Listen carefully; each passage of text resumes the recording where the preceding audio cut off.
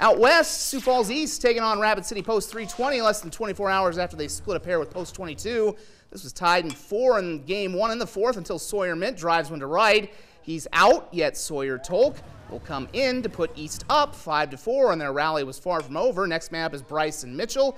He smacks it back to right center field. That'll roll all the way to the warning track, and he is into scoring position for Dietrich Hahn, who keeps the train moving, driving that one to left field. He'll hit a 2-bagger to give Sioux Falls a 6-4 advantage, and they just never stopped scoring in this game. 10 unanswered runs to finish it and win 14-4. They went on to sweep the Twin Bill with a 16-1 win in game number 2.